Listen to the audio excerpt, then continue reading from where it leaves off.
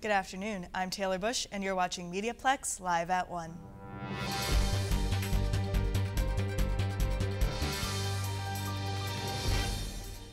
Windsor's unemployment is on the rise again. It climbed to 9.6% this month, which according to Statistics Canada is the highest in the country. The national unemployment rate nudged up slightly to 7.1%. Windsor West candidates were in the hot seat during St. Clair College's federal debate. Kenneth Bullock reports. The Windsor West MP debate happened at St. Clair College's South Campus Thursday. The goal was to encourage student voting, as last election's turnout was quite low. Henry Lau was also quite vocal about the voter participation of young people on behalf of the Conservative Party. We had to participate in voting because Canada, it is a wonderful country. We have the right to vote. Another country, they don't. For MediaPlex News, I'm Kenneth Bullock.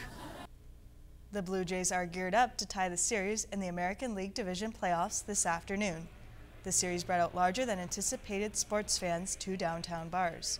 Nick Poom, owner of the Dugout Sports Lounge, says the atmosphere is different.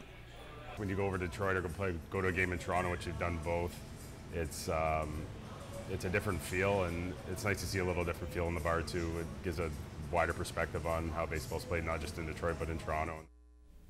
And at the bottom of the first inning, Texas leads the Blue Jays 2-0. Today in weather, there's a mix of sun and clouds with a high of 16 degrees. Tonight will be partly cloudy and the temperature will drop to 7 degrees. Tomorrow we can expect a sunny day and a high of 16.